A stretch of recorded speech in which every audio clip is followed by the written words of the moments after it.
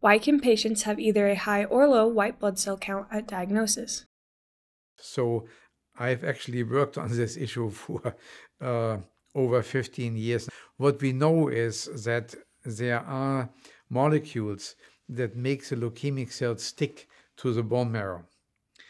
And one of them is called CXCR4, and they prevent leukemic cells to float off into the blood.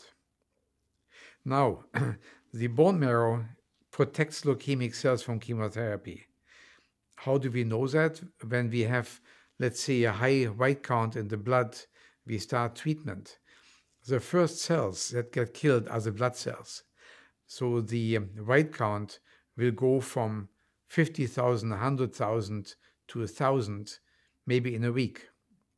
It doesn't mean that the bone marrow has now 1% blasts. There are many more blasts after 1 week in the marrow usually. And that is mediated by adhesion molecules that keep the leukemic cells in the marrow. So we have developed strategies to block these adhesion molecules and to flush out the leukemic cells into the bloodstream, where they are not protected by the what's called microenvironment of the bone marrow. Again, leukemia is a bone marrow disease, not a blood disease. When the cells are in the blood, they are floating around at high speed, right? And they don't have cells to protect them. In the marrow, they're very comfortable in what's called the bone marrow niche. And chemotherapy is much less effective there. So we have worked on strategies to flush them out for many years with some success, not a home run yet.